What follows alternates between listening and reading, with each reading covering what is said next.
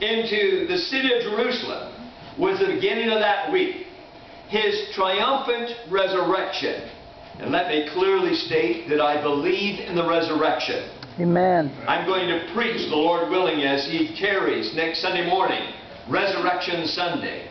His triumphant resurrection from the tomb brought it to a grand conclusion.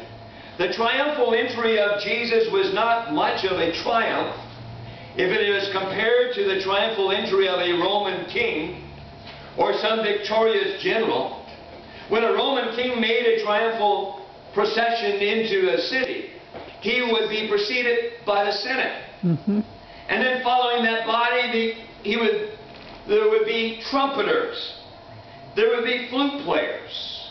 The captives from their last war would be there. The spoils of war. Even oxen for sacrifice would precede the king. Yes. The captives of the war, particularly any king or chieftain, leader, would be chained and would be driven before him.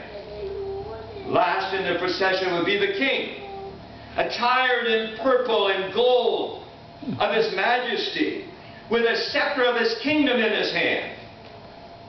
In vivid contrast to this is the royal entry of the King of Kings into the holy city of Jerusalem, while earthly kings rode on war horses. Our Lord rode on a foal of a donkey.